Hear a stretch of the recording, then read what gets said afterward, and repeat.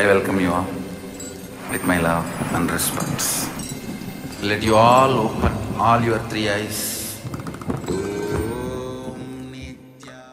Sarvam deha gatam dravyam vihadhivyaptam regikshane vibhavaye tatasyasya bhavana shastirha bhavet.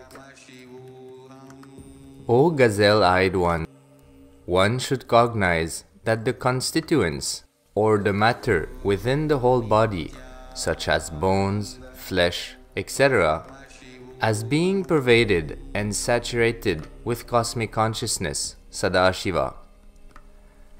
Having ascertained thus this awareness and cognition of oneness with Sadashiva will become firmly established and manifest through the body.